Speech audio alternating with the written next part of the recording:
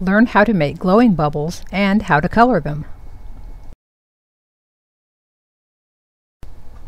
It's easy to make glowing bubbles. It's also simple to customize the color they glow. All you need is some bubble solution or liquid dishwashing soap and any of several common glowing chemicals. The color of the bubbles depends on which chemical you choose. If you break open a glow stick and mix a small amount of bubble solution in with the liquid, you can get bubbles that glow by themselves.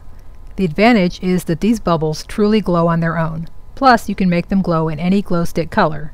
The disadvantages are that the bubbles aren't very bright, and the solution only works for about 10 to 20 minutes once you mix it.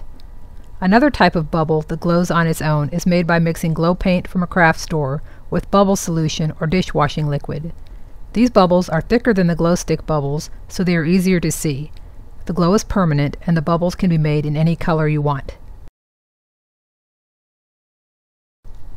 You can get brighter bubbles if you use a black light. This is a special light that gives off invisible ultraviolet radiation. Mixing tonic water with bubble solution produces bubbles that are bright blue under a black light.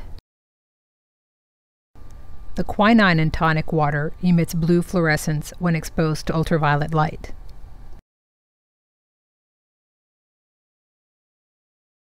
The best and brightest bubbles come from mixing the ink from a fluorescent highlighter with bubble solution or dishwashing liquid. Cut open a highlighter pen, squeeze out the ink, and mix in bubble solution. The bubbles glow very brightly under the black light. Yellow highlighters work best, but some other colors of highlighters will glow too. Usually orange, red, and green highlighters glow. Blue typically does not glow. Check the highlighter under a black light to be sure. All these bubbles are non-toxic.